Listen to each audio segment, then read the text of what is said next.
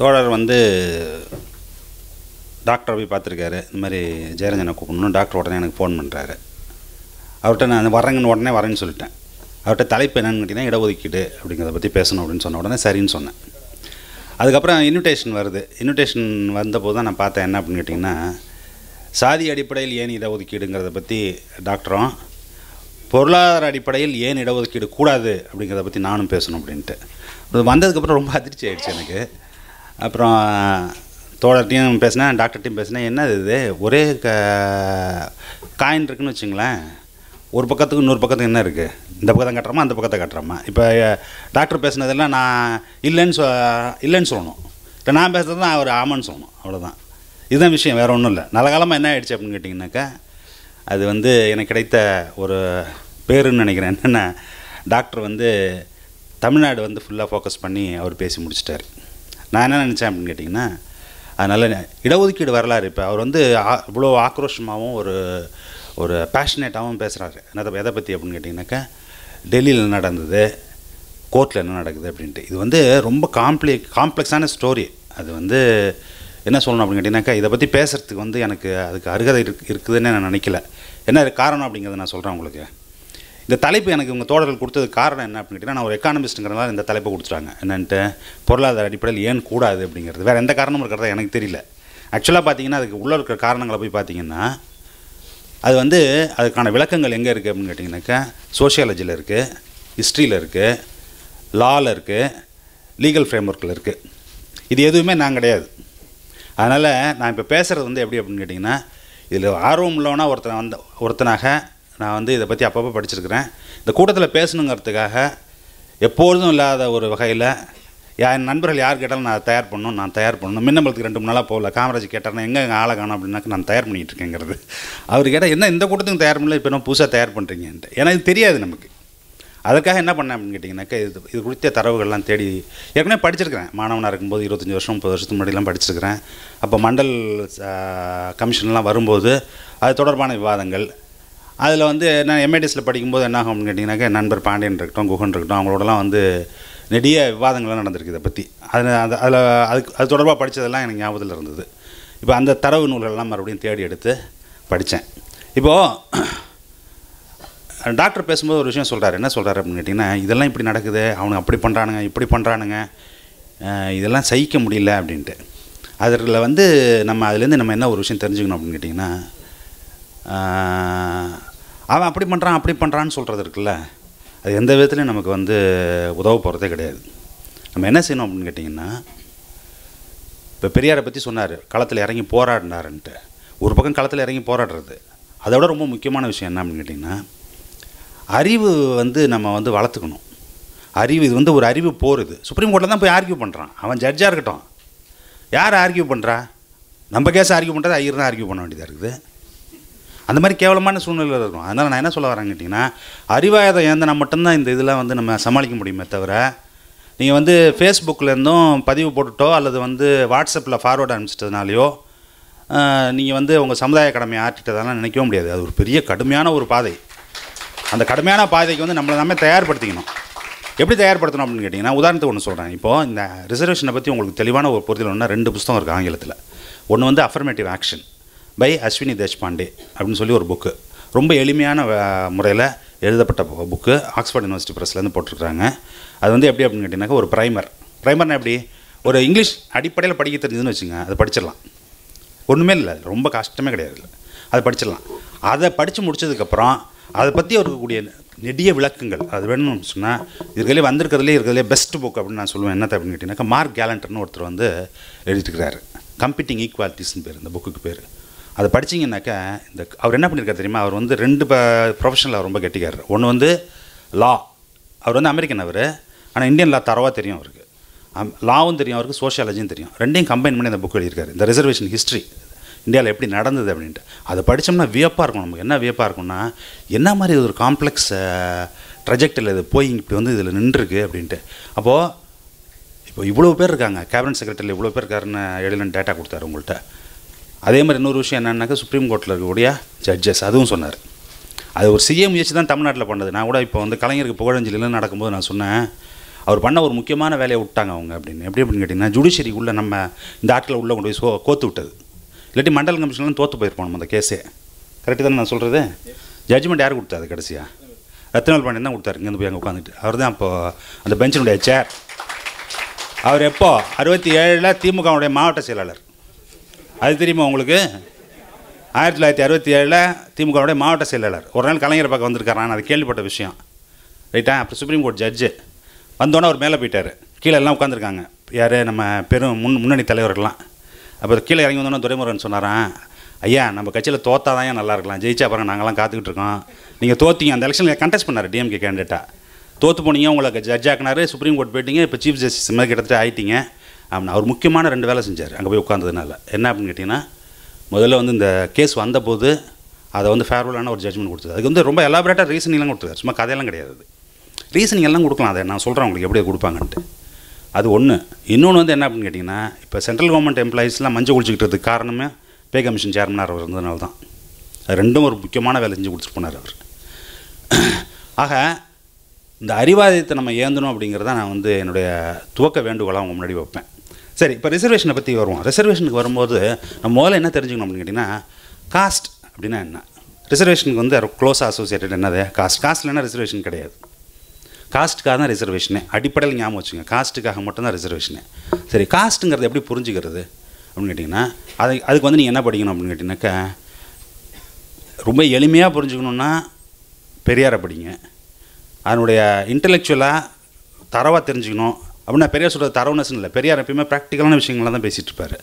ஆனால் ஒரு கன்செப்சுவலாக ஒரு கருத்தாக்கமாக அது என்ன அப்படிங்கிறது தெரியணும் அப்படின்னு சொன்னோம்னாக்கா அம்பேத்கர் தான் படிக்கணும். அம்பேத்கர் வந்து காஸ்ட்டுக்கு வந்து அவர் சொல்கிறாரு என்னென்னான்ட்டு. இந்தியாவுடைய காஸ்ட்டை பற்றி அவர் சொல்கிறாரு. அந்த அனிலேஷன் ஆஃப் காஸ்ட் இருக்குல்ல, அந்த புக் இருக்குல்ல, அது பெரியார் தான் போடுறாரு தமிழில் ஃபஸ்ட்டு. அது அவர் போடுறதுக்கு முன்னாடி இவர் போட்டாருங்க. அந்த புக்கில் எடுத்து பார்த்தீங்கன்னா அவர் சொல்லுவார், இதெல்லாம் இது சொசைட்டி, எங்கள் ஊர் சொசைட்டி இது வந்து. அப்போ வந்து என்ன செய்யுங்க, சனாதனிகள்லாம் என்ன சொன்னாங்க அப்படின்னு கேட்டிங்கனாக்கா, காஸ்ட். காந்தியே சொன்னார் அது என்ன அப்படின்னு கேட்டிங்கன்னா, காஸ்ட் வந்து ஒரு டிவிஷன் ஆஃப் லேபர். எக்கனாமிக்ஸ் படித்தவங்களாம் தெரியும் டிவிஷன் ஆஃப் லேபர்னால் என்னான்ட்டு. வேலையை வந்து சின்னதாக பகுக்கிறது. எப்படி பகுக்கிறோம் அப்படின்னு கேட்டிங்கன்னா, ஒரு குண்டூசி செய்கிறோம் அப்படின்னு வச்சுங்களேன். ஒரே ஒரு கொல்லாசாரி அவரே எல்லாத்தையும் செஞ்சுட்டு இருக்காரு. குண்டூசியோட மொத்தத்தையும் அவரே செய்கிறது. இது ஆடம் ஸ்மித் அந்த காலத்துலேயே சொல்லி வச்சுருக்கான். என்ன அப்படின்னு கேட்டிங்கன்னா, இந்த மாதிரி செஞ்சின்னா உங்களுடைய உற்பத்தி திறன் அதிகமாகாது. உற்பத்தி திறன் அதிகமாகணும் அப்படின்னு சொன்னோம்னா அந்த வேலையை பகுதியாக பிரிச்சதுக்கப்புறம் ஒவ்வொருத்தரும் ஒவ்வொரு பகுதியை மட்டும் செய். எல்லாத்தையும் சேர்த்து கடைசியில் ஒருத்தர் அசம்பிள் பண்ண. அப்படி பண்ணும்போது என்ன ஆகும் அப்படின்னு கேட்டிங்கன்னா, நிறைய பொருளை தயார் பண்ணுறது மட்டும் இல்லை, அந்த செய்யக்கூடிய வேலையில் அவனுக்கு தனித்திறமையும் பெற்றுருவான் அவன் அப்படின்னு. அதுக்கு பேர் தான் டிவிஷன் ஆஃப் லேபர். இவங்க என்ன சொல்கிறாங்க, நம்ம சனாதிகளும் சரி காந்தியும் சரி என்ன சொன்னாங்க அப்படின்னு கேட்டிங்கனாக்கா, இந்தியாவில் இருக்கக்கூடியது வந்து டிவிஷன் ஆஃப் லேபர். எது? ஜாதிங்கிறது டிவிஷன் ஆஃப் லேபர். எப்படி அப்படின்னாக்கா, முடி வெட்டுறது, துணி துவைக்கிறது, ஏர் ஓட்டுறது, மாடு மேய்க்கிறது, பானை செய்கிறது, வேதம் ஓதுறது, உட்காந்து இடத்துல திங்கிறோம், உட்காந்து நின்றுட்டு இருக்கிறது, வேலை செஞ்சுட்டு இருக்குது. இது டிவிஷன் ஆஃப் லேபர். அப்போ இவர் சொல்கிறார், இது டிவிஷன் ஆஃப் லேபர் இல்லையா, இது டிவிஷன் ஆஃப் லேபரர்ஸ். வேலை செய்கிறவங்க என்ன செய்கிறாங்க அப்படின்னு கேட்டிங்கன்னா, டிவிஷனாக பிரிச்சுட்டான். எப்படி பிரிச்சுட்டான்? வேலையை வச்சு பிரிக்கல, ஜாதியை வச்சு பிரித்து வச்சுருக்கான். அது கேரக்டர் வரிசையாக சொல்கிறார். என்ன அப்படின்னு கேட்டிங்கன்னா, முதல்ல இருக்கிறதுல இருக்கக்கூடிய இன்இக்வாலிட்டி. என்ன இன்இக்வாலிட்டி? Graded inequality. என்ன? படிப்படியாக அன்இக்வல் ஆக்கிறது.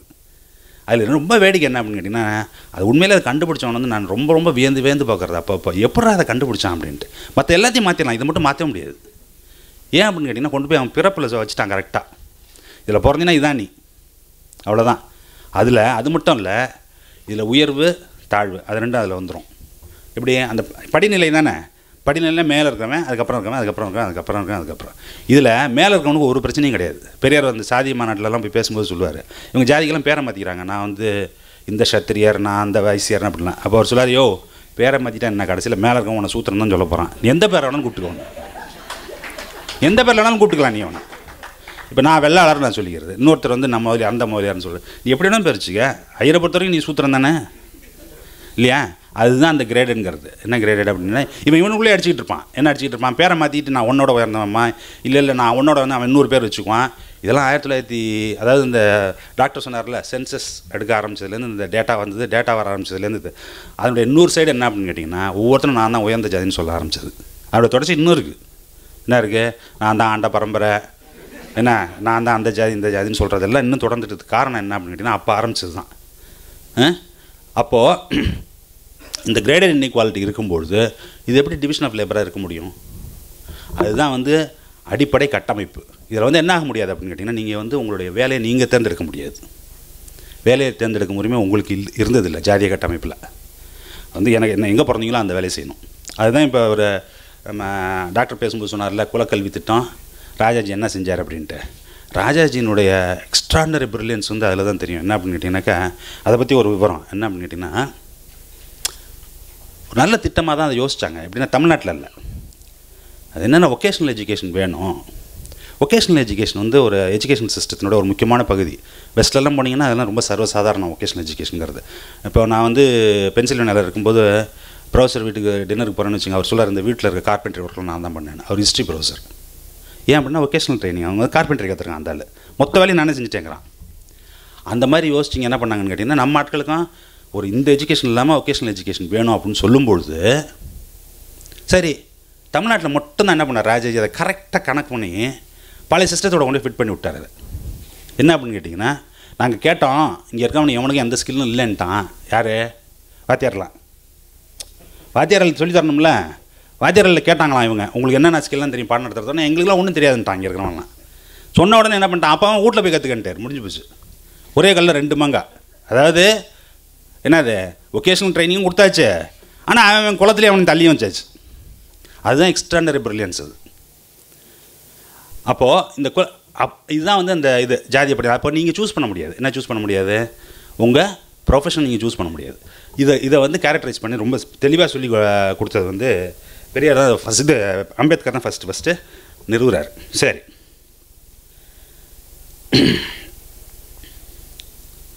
இப்போ இடஒதுக்கீடு அப்படிங்கிறது வந்து முதல்ல நம்ம தெரிஞ்சுக்க வேண்டியது என்ன அப்படின்னு கேட்டிங்கன்னா, இது வந்து இருக்கிறது எல்லாத்தையும் கோயிலில் கிடக்கிற சுண்டை கடலை மாதிரி பிரித்து கொடுக்குற சிஸ்டம் கிடையாது அடிப்படையில். இப்போ எல்லாம் நிறைய பேர் அதான் புரிஞ்சுக்கிட்டு இருக்காங்க. என்ன அப்படின்னு எனக்கு கொடுங்கிறதுனா கோயிலில் தான் சுண்டை கடலை கொடுப்போம், கை நீட்டாக கிடைக்கலாம், வாங்கிட்டு வரலாம். இது வந்து இடஒதுக்கீடுங்கிறது பிரித்தளிக்கும் திட்டம் கிடையாது. முதல் இது.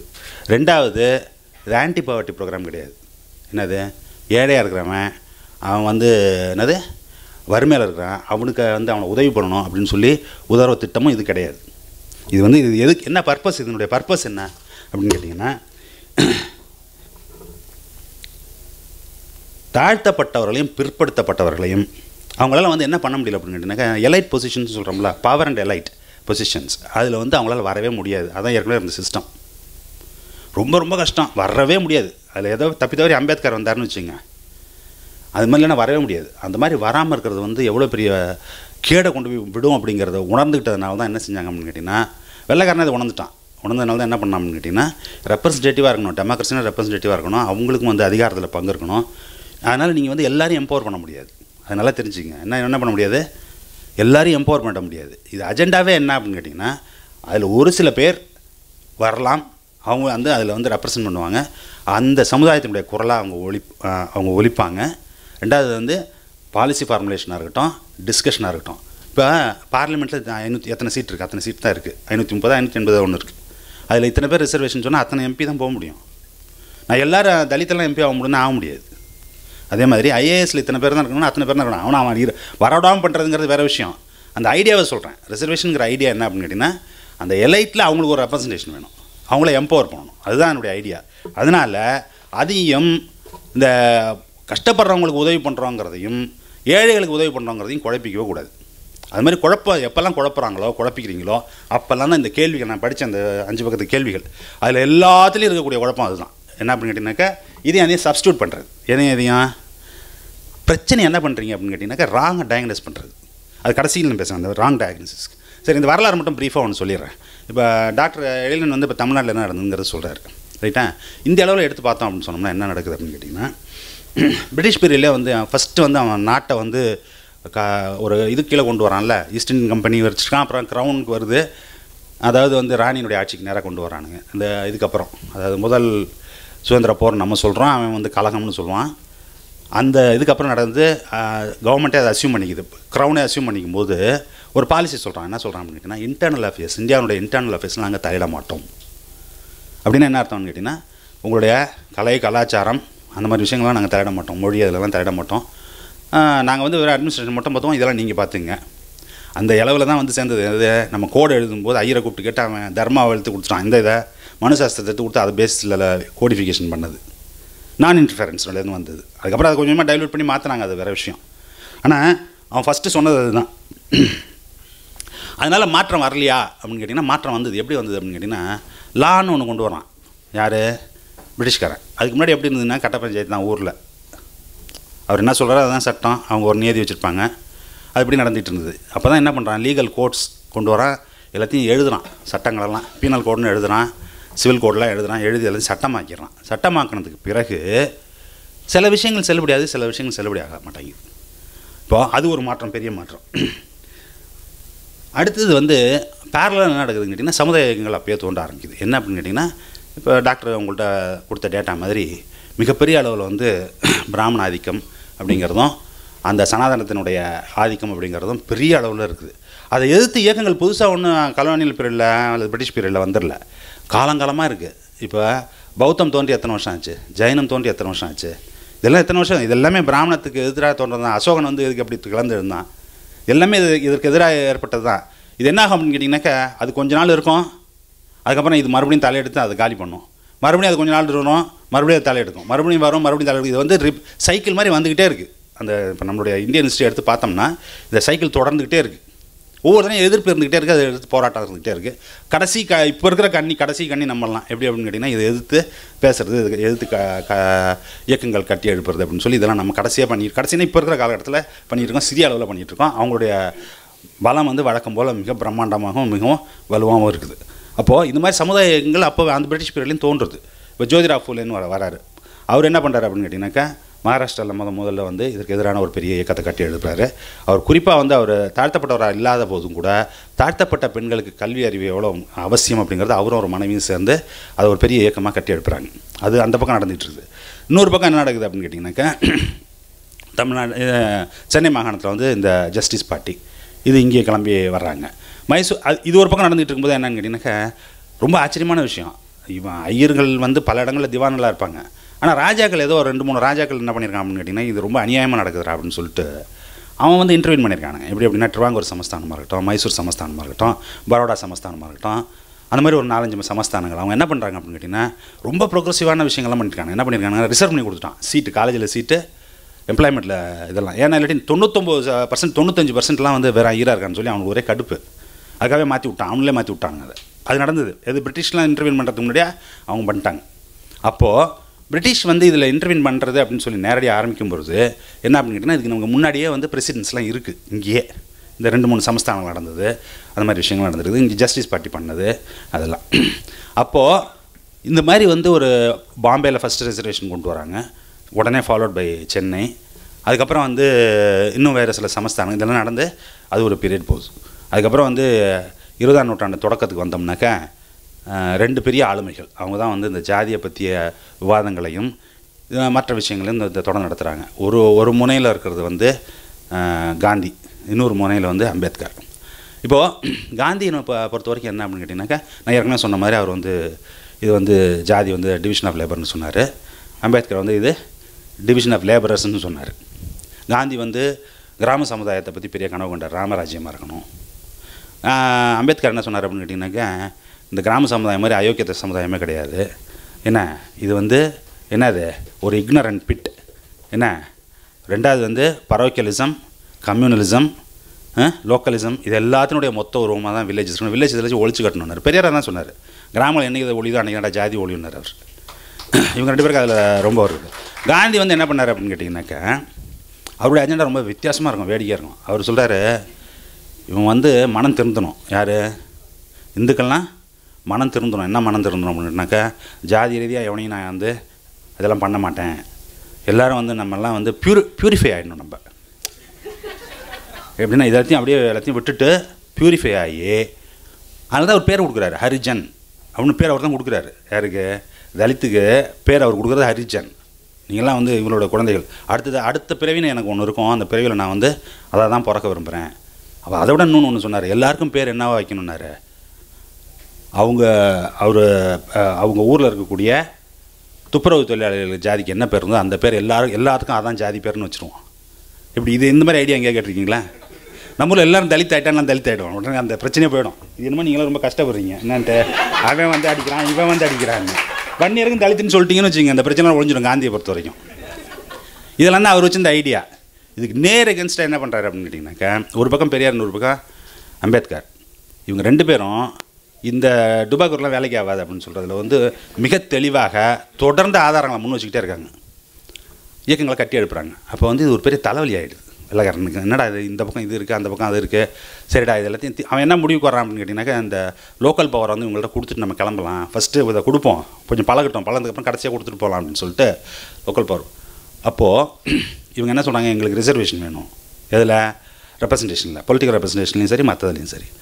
அப்போ அவன் வந்து இது போடுறான், என்னது, இந்த ரவுண்ட் டேபிள் கான்ஃபரன்ஸ்னு அந்த நீங்களாம் படிச்சிருப்பீங்க, வட்டமேசை மாநாடு.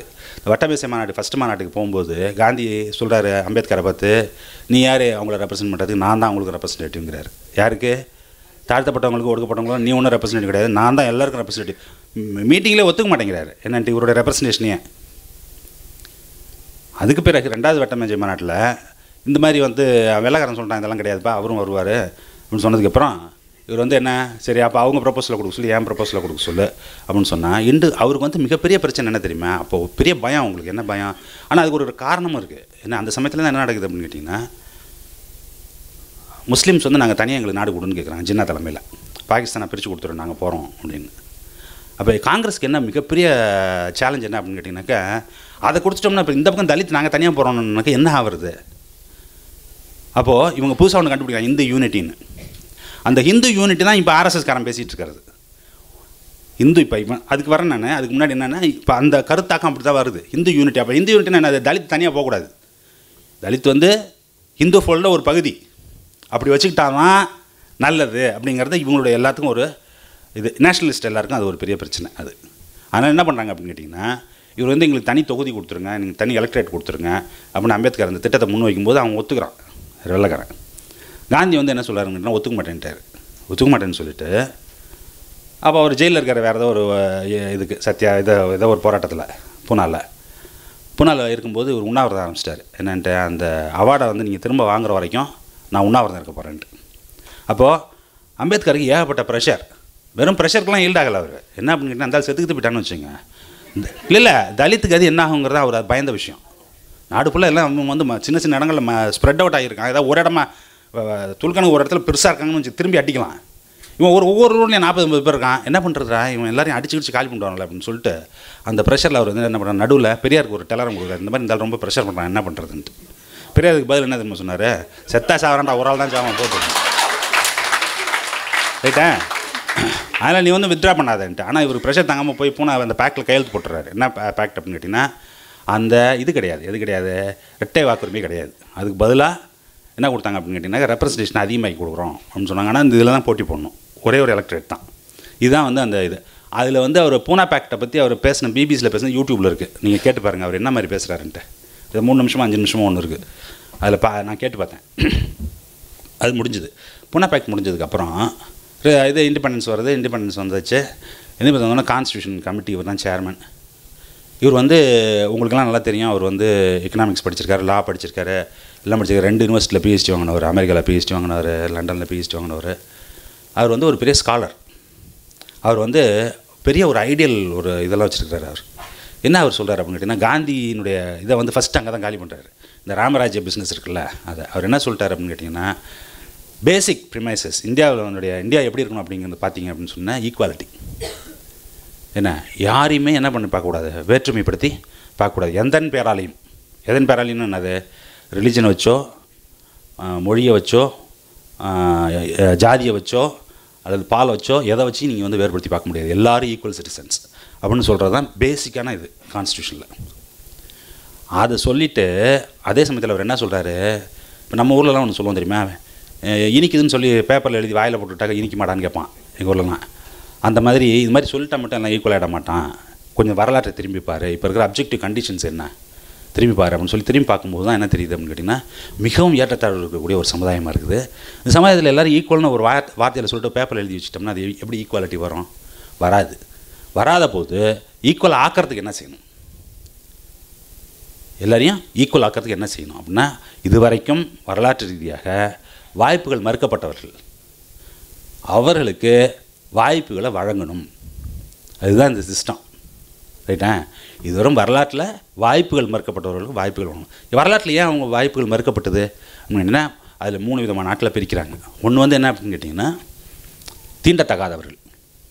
தீண்டத்தகாதவர்கள் ஒரு வரிசையாக ஒரு லிஸ்ட் இருக்குது. இது என்னென்ன கேரக்டர்லாம் வச்சு யாரை தீண்டத்தகாதவர்னு சொல்லணும் அப்படின்னு சொல்லிட்டு ஒரு 15-12 கேரக்டர். அதே மாதிரி அவங்களுக்கு வாய்ப்பு வழங்கப்பட வேண்டும். அதுக்கு அடுத்தது வந்து எஸ்டிஸ்க்கு வந்து என்ன பிரச்சனை அப்படின்னா, அவங்களுக்கு தீண்டத்தகாதவங்களாம் இல்லை, அவங்க சமுதாயத்தில் இந்த கட்டமைப்புள்ளே இல்லாதவங்க. அவங்களுக்கு என்ன பிரச்சனை அப்படின்னு கேட்டிங்கன்னா, அவங்க வந்து பெரும்பாலான சமுதாயத்தோட தொடர்பு இல்லாமல் தனித்தீவாக இருக்காங்க. அதனால் ஏற்படக்கூடிய மாற்றங்களில் வந்து அவங்க பங்கெடுத்துக்கிறதுங்கிறது அவ்வளோ சுலபம் இல்லை. அதனால் பின்தங்கி இருக்கிறாங்க. ரைட்டா? ரிமோட்னஸ்னால தே ஆர் பேக்வேர்ட். இவங்கெல்லாம் சோஷியலி பேக்வேர்டு. அவங்க எதனால் பேக்வேர்டு? ரிமோட்னஸ், தொட முடியாத தூரில் இருக்கிறதுனால அவங்க பேக்வேர்டாக இருக்காங்க. சரி, இது 2 முடிஞ்சு போச்சு. இதில் வந்து இந்த பிரச்சனையும் இல்லை. அடுத்த ஒரு பிரச்சனை வருது. என்ன வருது அப்படின்னு கேட்டிங்கன்னா, சோஷியலி அண்ட் எஜுகேஷ்னலி பேக்வேர்டு. இது ஒரு கிளாஸ். அதுதான் இப்போ நம்ம சொல்லக்கூடிய பிசி, ஓபிசிலாம், ஓபிசி, எம்பிசின்னு சொல்கிறதெல்லாம். இது 3க்கும் தான் இது ரிசர்வேஷன் கொடுக்கணும் அப்படிங்கிறத ஒத்துக்கிறாங்க. ஒத்துக்கிட்டதுக்கப்புறம் அது பண்ணுறாங்க. இப்போ எஸ்சி எஸ்டி ரிசர்வேஷன் வந்து அது போகுது. ஆனால் ஒரிஜினலாக பார்த்தீங்கன்னா கான்ஸ்டியூஷனில் இருக்கிறது எதுக்கு இருக்குது அப்படின்னு கேட்டிங்கனாக்கா, எம்ப்ளாய்மெண்ட்டுக்கும் இதுக்கும் தான் இருக்குது. எஜுகேஷனுக்கு அப்புறம் சப்சிக்வெண்ட்டாக தான் கொண்டு வராங்க அதை. அதுக்கப்புறம் இந்த நம்ம அல்லாடி கிருஷ்ணசாமி தானே, அவர் பண்ண வேலை இருக்குல்ல, அங்கே கான்ஸ்டியூஷன் அசம்பிளியில் மெம்பரு. வேலை முடிச்சுட்டு இங்கே வந்தோன்னே இங்கே வேக்காடு வச்சார் அவர். எப்படி அப்படின்னு கேட்டிங்கனாக்கா, அது ஒரு டுபாக்கூர் கேஸ். அந்த கேஸெல்லாம் இப்போல்லாம் பார்த்தீங்கன்னு வச்சுங்க, நம்மளாம் பண்ணோம்னா நம்ம தூக்கி ஜெயிலில் போட்டுருவான். அவனுக்கு கேஸ் எப்படிலாம் நடத்துகிறான் பாருங்கள். அந்த அம்மா அப்ளையே பண்ணல எங்கள் மெடிக்கல் காலேஜுக்கு. ஆனால் பெட்டிஷன் போடுது என்னான்ட்டு, நான் அப்ளை பண்ண எனக்கு கிடைக்காதுன்ட்டு. அவன் கோர்ட்டில் கேட்க முடியும், நீ அப்ளை பண்ணியான்னு. அதெல்லாம் இல்லை, அப்ளை பண்ணாமையே இது மாதிரி நான் அப்ளை பண்ணலான்னு இருக்கேன், அங்கே வந்து அது மாதிரிலாம் வச்சுருக்கான், எனக்கு கிடைக்காதுன்னு. இன்னொருத்தர் கிண்டி இன்ஜினியரிங் காலேஜ் அவர் ஒரு கேஸ் போட்டார். இந்த மாதிரி எனக்கு கிடச்சிருக்கணும்னு, எனக்கு கிடைக்காது அவங்களுக்கு. ஆனால் இதில் என்ன தெரியுமா, அப்போ இருந்து ரிசர்வேஷன் கிடையாது. நல்லா ஞாபகம் வச்சுங்க. அப்போ இருந்து என்ன தெரியுமா, அப்போர்ஷன்மெண்ட் தான் இருந்தது. எப்படி அப்போர்ஷன்? ஐயருக்கு உண்டு அதில் இடம். 14 பேர் இருக்கான் அப்படின்னு சொன்னாக்க அவங்களும் உண்டு ஷேர். இப்போ இருக்கிறது அப்படி கிடையாது. இப்போ இருக்கிறது வந்து இதுக்கு ஃபவுண்டேஷன் எங்கே வருது பாருங்கள். அதுக்கு இருக்கிற ஃபவுண்டேஷன் வேறு, இதுக்கு இருக்கிற ஃபவுண்டேஷன் வேறு. அது வந்து எப்படி இருந்தது அப்படின்னு கேட்டிங்கன்னா, எல்லா போஸ்ட்டையும் அவன் வச்சுக்கிறான் அப்படின்னு சொல்லிட்டு சரிடா ஆளுக்கு பங்கு வைப்பான்னு பங்கு வச்சாச்சு. அது அந்த சிஸ்டம். இது கம்யூனல் ஜிஓ. இப்போ இருக்கிறது என்ன அப்படின்னு கேட்டிங்கன்னா, இப்போ இருக்கிறதுனுடைய லாஜிக்கு எங்கேருந்து ஃப்ளோ ஆகுது அப்படின்னு கேட்டிங்கன்னா, நீ ஈக்குவல் ஆகணும் அப்படின்னு சொன்னோம்னாக்கா உனக்கு அந்த சான்ஸ் இல்லை, அதனால் உனக்கு வந்து இந்த ப்ரிஃபரன்சஸ் கொடுக்குறோம். இது வேறு லாஜிக், அது வேறு லாஜிக்.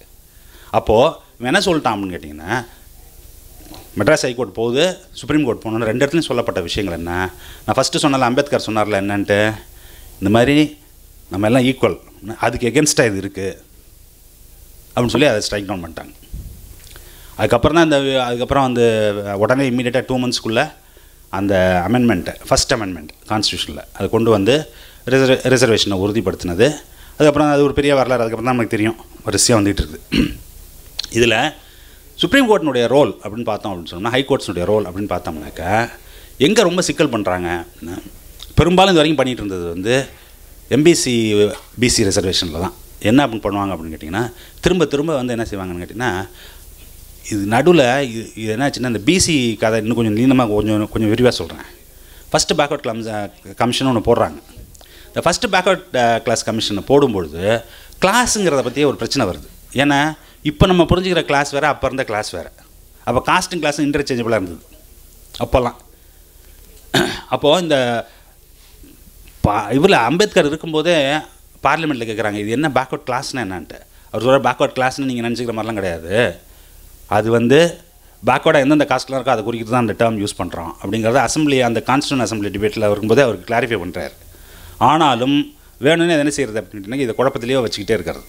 அப்போயே வந்து என்ன பண்ணுறாங்க அப்படின்னா, பார்லிமெண்ட்டில் நேரு இருக்கும்பொழுது வந்து கான்ஸ்டியூஷன் அசம்பிளியில் கேட்குறான், இதில் வந்து அதர் எக்கனாமிக்கலி அண்ட் சோஷியலி பேக்வேர்டுங்கிறதுல வந்து இது எஜுகேஷனலி அண்ட் சோஷியலி பேக்வேர்டுன்னு இருக்கிறதுல ஏன் எக்கனாமிக்கலி பேக்வேர்டை சேர்க்கக்கூடாது அப்படின்ட்டு அவர் சொல்கிறார். அதை சேர்த்தோம்னா சமாளிக்க முடியாதுன்ட்டார். ஏன் அப்படின்னா, இந்தியாவில் வந்து அப்போ எவ்வளோ பேர், 85% ஆஃப் த பாப்புலேஷன் வந்து புவர். அப்போ இன்னும் யாருக்கு ரிசர்வேஷன் ஏதோ கொஞ்சம் கொடுக்குறது, எல்லாத்தையும் ரிசர்வ் பண்ணுன்னா எப்படி பண்ணுறது? அப்போ அதுக்கு மீனிங்கே இருக்காது இல்லையா? என்ன மீனிங் இருக்கும்? அதுக்கு ஒரு மீனிங் இருக்காது. அப்போ அவர் என்ன சொல்லிட்டார் அப்படின்னு கேட்டிங்கன்னா, அது மேலே சேர்க்க முடியாதுன்ட்டார். அதுக்கு வந்து பேசிஸே இல்லை அப்படின்னு சொல்லி அதை நிறுத்தியாச்சு இப்போது. ஆனால் கோர்ட் தொடர்ந்து என்ன பண்ணிகிட்ருக்கு அப்படின்னு கேட்டிங்கனாக்கா இந்த டிஃபரன்சஸ் அதை பற்றி பேசும்பொழுது மறக்காமல் வந்து அவங்க என்ன செஞ்சுட்டு இருந்தாங்க, தொடர்ந்து இந்த எக்கனாமிக் க்ரைட்டீரியனை வந்து அதோட சேர்த்து உள்ளே கொண்டு வந்துகிட்டே இருக்காங்க. அது எப்படி அப்படின்னு கேட்டிங்கன்னா இப்போ வரைக்கும் அவங்க செய்யாத ஒரு விஷயம் என்னென்னா எக்ஸ்க்ளூசிவாக எக்கனாமிக் க்ரைட்டீரியாவை கொண்டு வர முடியல அவங்களால. அதுக்கு பின்னாடி ஒரு ரீசன் இருக்குது. அதுக்கு முன்னாடி என்ன பண்ணாங்க அப்படின்னு கேட்டிங்கன்னா பர்டிகுலராக பிசி எம்பிசி ரிசர்வேஷனை பற்றியெல்லாம் ஜட்ஜ்மெண்ட் எழுதும்பொழுது இந்த சோஷியல் கேரக்டரிஸ்டிக்ஸ் மட்டும் பத்தாது, எக்கனாமிக் க்ரைட்டீரியாவும் வேணும் அப்படிங்கிறத தேர்ட் பார்ட்டாக வச்சுக்கிட்டே வராங்க தொடர்ந்து வெவ்வேறு ஜட்ஜ்மெண்ட்ஸில். அதுக்கு வந்து இவங்க என்ன பண்ணாங்க அப்படின்னு கேட்டிங்கன்னா இவங்க மைசூர்லாம் என்ன பண்ணியிருந்தான்னு கேட்டிங்கனாக்கா மைசூரோட ஃபஸ்ட்டு ரிசர்வேஷன் லிஸ்ட் எடுத்து பார்த்தோம் அப்படின்னு சொன்னோம்னா யாரெல்லாம் ஐயர்லையோ யாரெல்லாம் எஸ்சிலையோ மீதி அவ்வளோ பேரும் பேக்வர்டு எழுதிட்டாங்க. இந்த போஸ்ட் இண்டிபெண்டன்ஸ் வந்த உடனே என்னாச்சு அப்படின்னு கேட்டிங்கன்னா இந்த ஃபஸ்ட்டு இந்த கான்ஸ்டியூஷன் இதெல்லாம் வந்த உடனே எப்படி இங்கே இந்த நம்ம ஃபஸ்ட்டு நம்ம ஹைகோர்ட் நம்ம ஹைகோர்ட்டில் இருந்த நம்ம கம்யூனல் ஜியோ போச்சோ அதுமாதிரி அங்கேயும் மைசூரில் போய் அந்த ஜட்ஜ்மெண்ட்டு அந்த ரிசர்வேஷன் லிஸ்ட்டும் போயிடுச்சு. அதுக்கப்புறம் கோர்ட் என்ன சுப்ரீம் கோர்ட்டில் என்ன சொல்லிகிட்டே இருக்காங்க அப்படின்னு கேட்டிங்கன்னா நீ வந்து ஒருத்தரை பேக்வேர்டுன்னு சொல்லும்பொழுதோ அல்லது மோஸ்ட் பேக்வேர்டுன்னு சொல்லும்போதோ வெரிஃபையபிள் டேட்டா இருக்கணும், அதுக்கு க்ரைட்டீரியா இருக்கணும், நீ ப்ரூவ் பண்ணணும். என்ன ப்ரூவ் பண்ணணுன்ட்டு மற்றவனோட ரிலேட்டிவாக கம்பேர் பண்ணும்போது நான் பேக்வேர்டு தான் அப்படிங்கிறத ப்ரூவ் பண்ணணும். அந்த மாதிரி இருந்தால் மட்டும்தான் அதை வந்து பேக்வேர்டுன்னு அப்படின்னு சொல்லி கன்சிடர் பண்ணணும், அப்படி கன்சிடர் பண்ணக்கூடாதுன்ட்டு. அப்புறம் ஒவ்வொரு பேக்வேர்ட் கமிஷன் என்னென்ன பண்ணாங்க, அதை எப்படிலாம் சர்க்கமெண்ட் பண்ணாங்க அப்படிங்கிறதெல்லாம் பெரிய ஹிஸ்ட்ரி. அதில் ரொம்ப மினிமலாக அதை பற்றி கவலைப்பட்டது வந்து தமிழ்நாடு பேக்வேர்டில் கமிஷன் தான். அவங்க அதை பற்றி கவலையே படல. அவன் என்ன சொல்லிட்டான், இதெல்லாம் சோஷியல் டிட்டர்மின்ட்றேன், இதெல்லாம் பொருளாதாரம் டிசைட் பண்ணுறது கிடையாதுன்ட்டான் ஒரே வார்த்தையில். இது சட்டநாதன் கமிட்டி ரிப்போர்ட் எடுத்து படித்து பார்த்தீங்கன்னா தெரியும். அதில் ஒரே லைன் தான், என்னது சுப்ரீம் கோர்ட் அவ்வளோ மாரடிச்சு சொல்லிட்டு இருக்கும்போது இவங்க ஒரு லைனில் முடிச்சுட்டு போயிட்டாங்க அதை. ஆக இதில் நமக்கு என்ன தெரியுது அப்படின்னு கேட்டிங்கனாக்கா இந்த ரிசர்வேஷனை வந்து டைல்யூட் பண்ணுறதுக்கு இவ்வளோ பெரிய முயற்சிகள் நடந்துக்கிட்டு தான் இருக்குது. சரி, அதை தாண்டி தான் வந்து இப்போ இந்த லெவலுக்கு வந்திருக்கிறது எல்லாத்தையும் அதுக்கப்புறம் இருக்கிறதெல்லாம் வந்து டாக்டர் சொல்லி முடித்தார். இப்போது இந்த எக்கனாமிக் க்ரைட்டீரியா அப்படின்னு சொல்லும்பொழுது அதை இம்ப்ளிமெண்ட் பண்ணுறது, அதை ஏன் இம்ப்ளிமெண்ட் பண்ணக்கூடாதுங்கிறதுக்கு ஒரு ரீசன் இருக்குது. என்ன ரீசன்? இது வந்து அதுக்கு உண்டான விஷயம் இல்லை. அப்போது அவன் சாதாரணமாக என்ன பொது புத்தியில் என்ன இருக்குது அப்படின்னு கேட்டிங்கனாக்கா கஷ்டப்படுறவன் அவனுக்கு உதவி பண்ணணும், கஷ்டப்படுறவனுக்கு உதவி பண்ணிட்டுனான். ஆனால் என்ன கஷ்டப்படுறான், எதனால் கஷ்டப்படுறான் அப்படிங்கிறத கேட்டுக்கணும். அவனுக்கு வந்து வறுமையாக இருக்கான் அப்படின்னு சொன்னாக்க வறுமைக்கு ஒழிக்கிறதுக்கு அப்படிங்கிறதுக்கு 1008 ப்ரோக்ராம் இருக்குது. இப்போ நீங்கள் படிச்சிருக்கீங்க, போன வருஷத்துலையும் இந்த வருஷத்துலையும் யாரெல்லாம் இடஒதுக்கீடு கேட்டு போராடியிருக்கா? குஜராத்தில் பட்டிதாஸ் போராடுறாங்க, மகாராஷ்டிராவில் மராத்தாஸ் போராடுறாங்க, ஆந்திராவில் காப்பூஸ் போராடுறாங்க. எங்களுக்கெல்லாம் இடஒதுக்கீடு கொடுங்கங்கிறாங்க. அவங்களாம் சோஷியலாகவும் எஜுகேஷனலாகவும் பேக்வேர்ட் ஆகுங்க அப்படின்னு பார்த்தீங்கன்னா இருக்காது. அப்போ அவங்க என்னத்துக்கு கேட்குறாங்க அப்படின்னா அவங்களுக்குலாம் இடம் கொடுத்துருக்கீங்க, எனக்கு இடம் கொடு அப்படின்னு சொன்னால் அது மாதிரி ஒரு இது இல்லை, கான்ஸ்டியூஷன்லேயே இல்லை. என்னது அவன் வந்து என்ன பண்ணிட்டானுங்க பாருங்க கேட்டிங்கனாக்கா சோஷியலி அண்ட் எஜுகேஷனலி பேக்வேர்டுங்கிறத எஜுகேஷனுங்கிறத நைஸாக எடுத்துகிட்டு எக்கனாமிக்கலின்னு போட்டானுங்க. எப்படி நம்ம கவனிக்கவும் மாட்டோம். அதை சோஷியலி அண்ட் எக்கனாமிக்கலி பேக்வேர்டு அப்படின்னு சொன்னீங்கன்னா இந்த கதையே மாறிடும். இதோட கிராமரே வேறு, அதுக்கு கிராமரே வேறு, அதனுடைய ட்ரெஜெக்டரியே வேறு. அதுதான் வந்து இப்போ என்ன பண்ணுது அப்படின்னு கேட்டிங்கனாக்கா ஆர்எஸ்எஸும் பிஜேபியும் ரொம்ப டெஸ்பரேட்டாக ட்ரை பண்ணுறாங்க. என்னத்துக்கு இந்த மாதிரி ஒரு சிஸ்டத்தை இன்ட்ரடியூஸ் பண்ணுறது. ஏன் அப்படின்னு கேட்டிங்கன்னா அவங்களுக்கு ஜாதியை பற்றி பேசுகிறதுல பெரிய பெரிய சிக்கல் இருக்குது. அவங்களுக்கு என்ன சிக்கல் இருக்குது அப்படின்னு கேட்டிங்கன்னா நீ ஃபஸ்ட்டு யாருன்னு சொல்லணும். அப்போ அதனுடைய டாமினன்ஸை வந்து நீங்கள் வந்து அதை அடுத்தது இன்னொரு கீழே இருக்கவங்க கேட்பான், நீ யாரியா எங்களை லீட் பண்ணுறதுக்கு அப்படின்ட்டு. அப்போது அதுக்கு பதிலாக என்ன செய்யணும் அப்படின்னு கேட்டிங்கன்னா அந்த சென்ஸை வந்து காலி பண்ணிவிட்டு ஹிந்துங்கிற ஒரே ஒரு ஐடென்டிட்டி, அந்த ஐடென்டிட்டியை வந்து உருவாக்கிட்டோம் அப்படின்னு சொன்னோம்னாக்கா இதெல்லாம் தாண்டி வந்துடலாம். அதனால் அவங்களுடைய டிமாண்ட்ஸ் நீங்கள் நெட்டில் போய் படித்து பார்த்தீங்கன்னு வச்சுங்களேன். இப்போ Y economic criteria for reservation அப்படின்னு போட்டிங்கன்னு வச்சுங்க, அது எழுதுறவங்க எல்லாம் பார்த்தீங்கன்னா இப்போ ரொம்ப 99% யாராக இருப்பான் அப்படின்னு கேட்டிங்கன்னா ஒன்று பிஜேபியாக இருப்பாங்க, இல்லாட்டி ஆர்எஸ்எஸ்காரங்களாக இருப்பாங்க, இல்லாட்டி பிராமின்ஸாக இருப்பாங்க, இல்லாட்டி அப்பர் காஸ்ட் ஆட்களாக இருப்பாங்க. ஏன் அப்படின்னு கேட்டிங்கன்னா இவங்களுடைய டயக்னோசிஸ் இருக்குல்ல, இந்த ப்ராப்ளத்தை இவங்க டயக்னோஸ் பண்ணுற விதத்தை யோசிச்சு பாருங்களேன். என்ன சொல்லுவாங்க அப்படின்னு கேட்டிங்கன்னா நம்ம எல்லாருக்கும் ஒரு பொது புத்தி இருக்குது. என்னது எவனும் கஷ்டப்படக்கூடாது, எல்லாத்துக்கும் இறக்க சுபாவம் இருக்குது. அதில் என்ன மாதிரி செய்வோம், ஆமாம் இது கரெக்டான கேள்வியாக தானே இருக்குது. என்னது கஷ்டப்படுறவனுக்கு கொடுக்காம எல்லா பையனும் அதெல்லாம் அனுபவிச்சுட்டு இருக்கான். அப்போ கஷ்டப்படுறவனுக்கு தானே கொடுக்கணும், அதானே சரி அப்படின்ட்டு. சரி, கஷ்டப்படுறவனுக்கு கொடுக்குறதுக்காக ப்ரோக்ராம் இல்லையே அது. கஷ்டப்படுறவன் என்ன கஷ்டப்படுறான், வேலை இல்லைங்கிற. சரி, அப்போது விவசாயம் குன்றி போச்சுங்கிற. அப்போ அதுக்குண்டான தீர்வு எங்கே இருக்குது? அது அதில் இருக்கா, இதில் இருக்கா? இப்போ இவங்க என்ன பண்ணுறாங்க பாருங்களேன், இந்த நடத்துகிற போராட்டங்கள் எல்லாத்தையும் திசை திருப்பி ராஜஸ்தான் கவர்மெண்ட்டு, குஜராத் கவர்மெண்ட்டு, மகாராஷ்டிரா கவர்மெண்ட்டில் என்ன பண்ணிட்டான் அப்படின்னு கேட்டிங்கன்னா வெவ்வேறு காலகட்டங்களில் பிஜேபி ரூல் ஸ்டேட்ஸ் எல்லாமே வெவ்வேறு காலகட்டங்களில் எக்கனாமிக்கலி பேக்வர்ட் செக்ஷன்ஸ், இதில் நான் ரிசர்வ் கேட்டகரியில் இருக்கக்கூடிய எக்கனாமிக்கலி பேக்வர்ட் செக்ஷன் தனியாக ஒரு கோட்டா அப்படின்னு போட்டு அதுக்கு ஒரு பில்லை பாஸ் பண்ணேன். எல்லா கேஸையும் சுப்ரீம் கோர்ட் தூக்கி போட்டான் வெளில. என்னன்ட்டு கான்ஸ்டியூஷனில் இட் இஸ் நாட் வேலிட். ஏன்னா அது ப்ரொவிஷனே இல்லை கான்ஸ்டியூஷனில். Unless you amend the constitution. Constitution என்ன அமெண்ட் பண்ணணும், இன்னொரு கிளாஸ் சேர்க்கணும். என்னன்ட்டு எக்கனாமிக்கலி இப்போ இதுக்கும் வந்து நாங்கள் ரிசர்வேஷன் கொடுப்போம் அப்படின்னு சொல்லி சேர்த்தா மட்டும்தான் அது நிற்கும், இல்லாட்டி நிற்கவே நிற்காது. அப்போ இது செய்கிறதுக்கு காரணம் என்ன, ஏன் அப்புறம் தெரிஞ்சே செய்கிறான் அப்படின்னு கேட்டிங்கன்னா, இவங்களுடைய ஸ்ட்ராட்டஜி என்ன அப்படின்னு கேட்டிங்கன்னா, பிளேமை தூக்கி கோர்ட் மேலே போட்டோம்னா நம்ம வேலை முடிஞ்சு போச்சு. என்னது, நாங்கள் ஒன்றும் முயற்சி பண்ணாமலாம் இல்லையா, நாங்கள் ஒரு நல்ல எண்ணத்தோடு தான் எல்லாம் போட்டு கொடுத்தோம், ஆனால் கோர்ட்டில் ஒத்துக்க மாட்டேங்க, நான் என்ன பண்ணுறது அப்படின்னு சொல்லி அதை நிறுத்துச்சு. ஏன் அதுலேருந்து தப்பிக்கணும் அப்படின்னு கேட்டிங்கன்னா, கிரவுண்டில் அவன் மாதிரி ஒரு ரியாலிட்டி. என்ன ரியாலிட்டி, ஃபஸ்ட்டு வந்து இப்போ தான் இந்த இதுக்கு வரேன். என்னென்னா இதெல்லாம் இப்போ இந்த போராட்டத்துக்கு காரணம் பேசிக்காக எக்கனாமிக் இஷ்யூஸ். என்ன எக்கனாமிக் இஷ்யூஸ், அக்ரேரியன் இது வேளாண் பொருளாதாரம் வந்து மிகப்பெரிய சிக்கலில் இருக்குது. என்ன சிக்கலில் இருக்குது, அவனால் வந்து லாபகரமாக தொழில் நடத்த முடியல. பெரும்பாலான மக்கள் விவசாயத்தில் தானே இருக்காங்க நம்ம ஊரில். பெரும்பாலான மக்களால் லாபகரமாக தொழில் நடத்த முடியல. லாபகரமாக விலை கொடுக்கணும், அவனுக்கு லாபகரமாக விலை கொடுக்கறதுக்கு இவங்க யாரும் தயாராக இல்லை. அப்போது அவன் வருஷம் நஷ்டத்தை சந்தித்து அவனுடைய கடன் வந்து கடன் சுமை பெருகிட்டே போகுது. அவன் விவசாய போராட்டம் நடத்தி பார்த்தான், விவசாயிகள் எங்களுக்கு நல்ல வேலை கொடு நல்ல வேலை கொடுன்ட்டு. அதிலே புதுசாக இளைஞராக இருக்கான் என்ன செய்யறான் அப்படின்னு கேட்டிங்கன்னா, எனக்கு வேலை கொடு, கவர்மெண்ட்டில் வேலை கொடுங்க.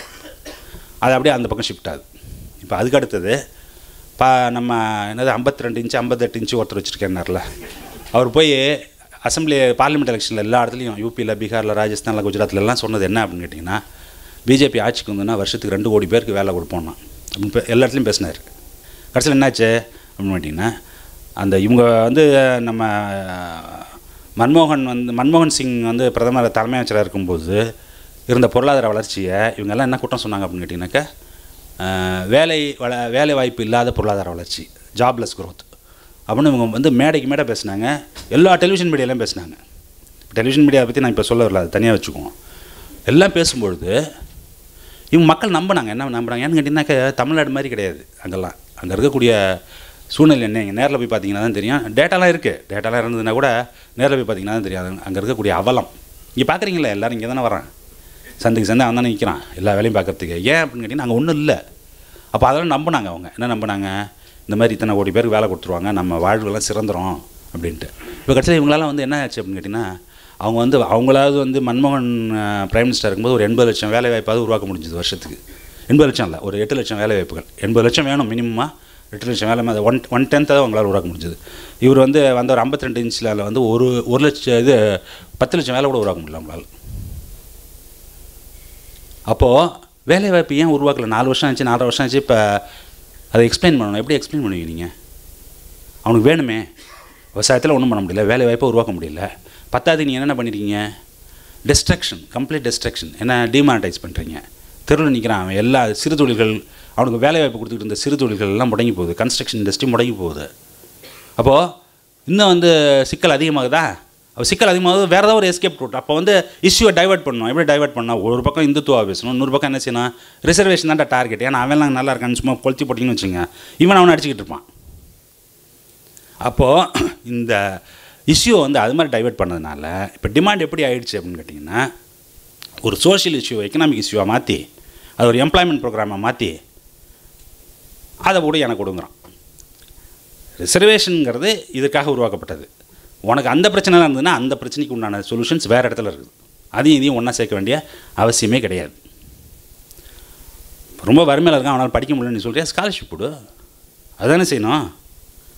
அதை விட்டுட்டு அதையும் இதையும் எப்படி ஒன்றா சேர்க்க முடியும், அது ஒன்று. ரெண்டாவது வந்து என்ன அப்படின்னு கேட்டிங்கன்னா, இப்போ எழிலன் பேசும்போது வந்து ஒரு விஷயம் சொன்னார். என்ன சொன்னார், இப்போ புதுசாக இருக்கிற ஜட்ஜ்மெண்ட் சுப்ரீம் கோர்ட்டில் இந்த மாதிரி ப்ரமோஷன்ஸுக்கு வந்து க்ரீமி லேயர்னால் என்ன செய்வான் தெரியுமா, ஒன்றும் செய்ய மாட்டான். வருஷ வருமானம் இவ்வளோ இருந்ததுன்னா நீ அதுக்கு எலிஜிபிள் கிடையாதும்மா. ப்ரமோஷன்ஸில் வரும்போது நீ எப்படி அதை ஃபிக்ஸ் பண்ணுவீங்க, ஒன்றும் இல்லை. ஒரு ஆஃபீஸ் இருக்குது, அதில் வந்து லோயர் டிவிஷன் கிளர்க்னு ஒரு செட் இருப்பான். அதுக்கு அடுத்த promotion Appar division clerk, எல்டிசிலேருந்து UTC. சரி, நீ 15 வருஷம் நீ அதில் சர்வீஸில் இருந்தீங்கன்னா தான் யூடிசிக்கு போகலாம் அப்படின்னு சொன்னாக்க, எல்டிசியில் இருந்து 10-15 வருஷத்தில் அவனுக்கு சம்பளம் எவ்வளோ ஏறி இருக்கும் இல்லையா? அவன் யூடிசிக்கு அப்ளை பண்ணும்போது நீ வந்து லிமிட் எங்கே வைப்பீங்க? இப்போ அவனுக்கு அதில் என்ன க்ரைட்டீரியா இருக்க முடியும், அதில் என்ன க்ரீமி லேயர் இருக்குது? ரெண்டாவது வந்து இந்த இன்கம் டேட்டா வந்து இந்தியாவில் கலெக்ட் பண்ணுற மாதிரி தலைவலி உலகத்தில் எதுவுமே கிடையாது. அதனால தான் பார்த்தீங்கன்னா இந்திய அளவுலேயே டேட்டா கலெக்ஷன் ஏஜென்சி எந்த ஏஜென்சியுமே இன்கம் டேட்டா கலெக்ட் பண்ணவே மாட்டாங்க. என்எஸ்எஸ் தான் இதுலேயே பெரிய டேட்டா கலெக்ஷன் ஏஜென்சி, மக்களுடைய வாழ்க்கையை பற்றி புரிஞ்சுக்கிறதுக்கு. அவங்கள்ட்ட இன்கம் டேட்டா கிடையாது தெரியுமா உங்களுக்கு. அவங்க கலெக்ட் பண்ணுறதுலாம் எக்ஸ்பெண்டிச்சர் டேட்டா தான். எக்ஸ்பெண்டிச்சர் வச்சு தான் கிளாஸிஃபை பண்ண முடியும் ஹவுஸ் ஹோல்ட்ஸை. யார் புவர், யார் மிடில், யார் ரிச்சுங்க, அதை 10 விதமாக 12 விதமாக கிளாஸிஃபை பண்ணலாம். அதுக்கு பண்ணுறதுக்கு பயன்படுத்தக்கூடிய டேட்டா வந்து எக்ஸ்பெண்டிச்சர் டேட்டா. ஏன் அப்படின்னு கேட்டிங்கன்னா, இன்கம் டேட்டாவை கலெக்ட் பண்ணுறதுல இருக்கக்கூடிய மிகப்பெரிய சிக்கல், ஃபார்மல் எக்கானமி ரொம்ப சின்னது நம்மளதில், இன்ஃபார்மல் எக்கானமி ரொம்ப ரொம்ப பெருசு. இன்ஃபார்மல் எக்கானமியில் வர வருமானத்தில் யாருமே சொல்ல மாட்டாங்க. இப்போ எனக்கு வருமானம் வருது அப்படின்னு சொன்னாக்கா என் பேஸ்லிப் இப்போ பேங்க்கில் பார்த்தீங்கன்னா தெரிய போகுது, ஏன்னா இதில் அவ்வளோ வருமானம் இவ்வளோ வருமானம்ன்ட்டு. இப்போ அதுவே வந்து நான் ஒரு சிறிய பிஸ்னஸ் மேனாக இருக்கேன்னு வச்சுங்க, என்னுடைய வருமானத்தை நீங்கள் எப்படி கணக்கு பண்ணுவீங்க? கணக்கு பண்ண முடியாது. அதனால தான் ஆரம்பத்திலிருந்து என்ன அப்படின்னு கேட்டிங்கன்னா, இவங்க என்ன தான் இன்கம் டேட்டாவை கொண்டு வானாலும் இன்கம் டேட்டாவை கொண்டு வர முடியாதுன்னு பல முயற்சிகள் பண்ணி அதை கைவிட்டுருக்காங்க.